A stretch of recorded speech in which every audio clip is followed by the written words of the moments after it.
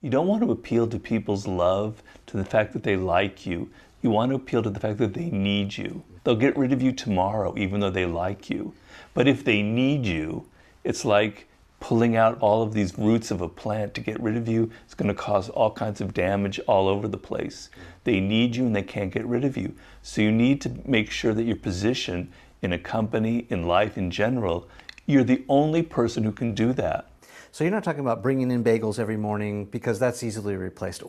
So how do we become irreplaceable? Don't just depend on one person. You just aren't just necessary to the boss, but you spread yourself out to 3 or 4 different networks. The way you make yourself necessary and others dependent on you is to be the only person who can do this job. You are so unique. There's only one Elon Musk. There's only one Steve Jobs, right?